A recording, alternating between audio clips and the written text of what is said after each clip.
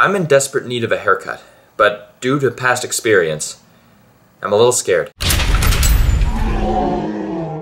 So I have to face the facts. My hair is getting pretty out of control. It might look peaceful on the surface, but deep within a beast lurks with a mind of its own. It's like a gremlin. No, not really. It's just hair, I think. But it's getting quite hard to manage. It's pretty tough. In honor of the recent International Women's Day, I'm really gaining some first-hand respect for women with long hair. Because this is hard, and this isn't even that long. This is rough. See, when my hair is short, or at least the shorter length I'd like it to be, it assumes a sort of bristly nature, and sticks up in the front, which is my preferred hairstyle. It's taken years, and a lot of experimentation, to zero in on that style. And I think it works for me. But this doesn't. This has got to go. When I have short hair, I pride myself on never having to use gel or spray or wax of any kind to style my hair. I just push it up after getting out of the shower when it's still a little wet, and it cooperates. I do no molding, no teasing, no primping, as they say. I'm not sure if those terms apply to male hair, but I believe in gender equality, so I think I have an equal right to use those words. But the ability of my hair to stand up on its own like that hinges upon the short length of said hair. When it gets too long, exhibit A. It can't support itself and it's crushed under its own weight. And no matter how much I push and pull and fiddle and finagle with the do, it don't do. It doesn't work, is what I mean. That's what I'm trying to say. It just kind of...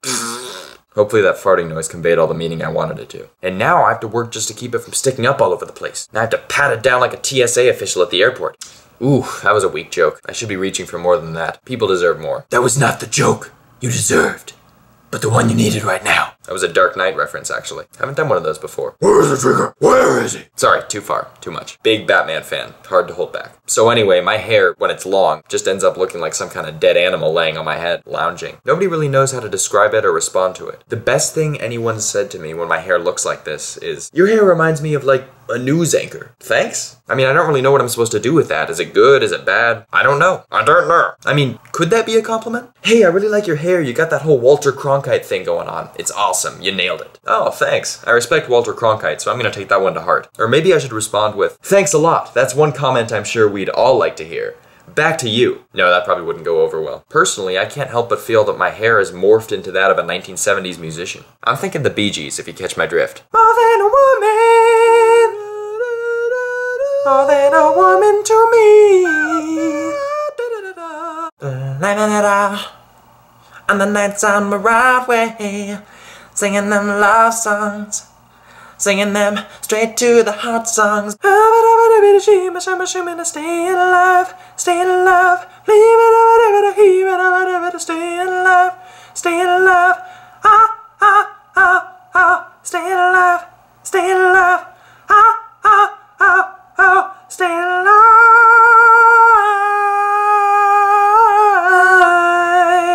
Boodle beep boo beep bally doodle dee doo doo doo doo.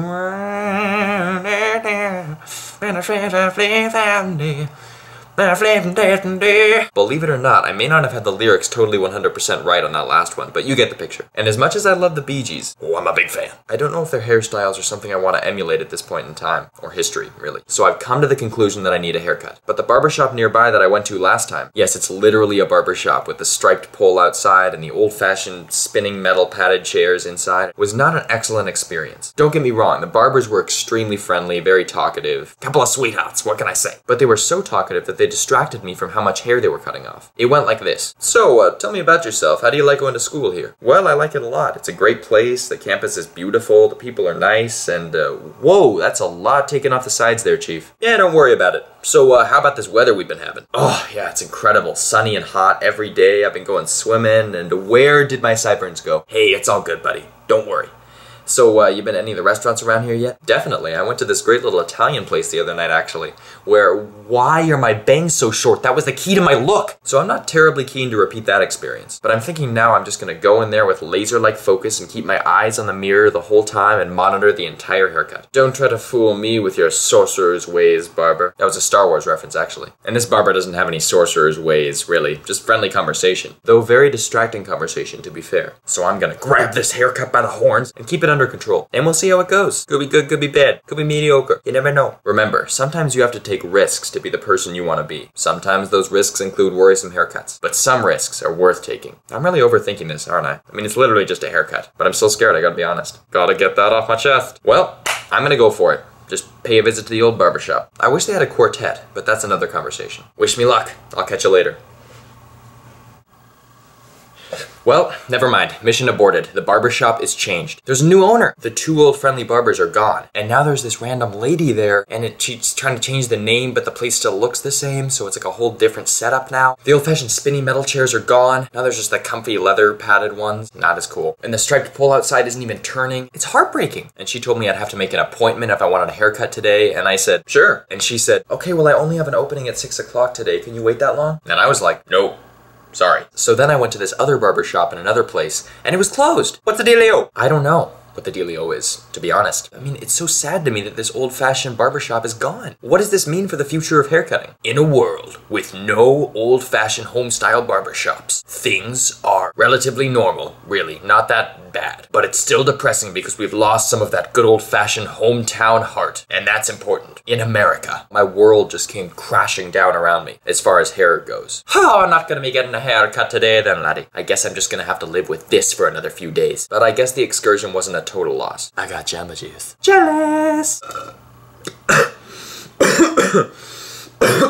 I went down the wrong tube. Maybe it was a total waste anyway. But I will get this haircut. If I have to build a new barber shop with brick, mortar, and my own 2 hands, I'll do it to get this haircut. No, I don't think I'll do that. That's going a little far. I don't even have a strong grasp on architecture, so that's not safe. I wouldn't trust the structural integrity of that barber shop. Anyway, have a good day. I hope it goes better than mine so far.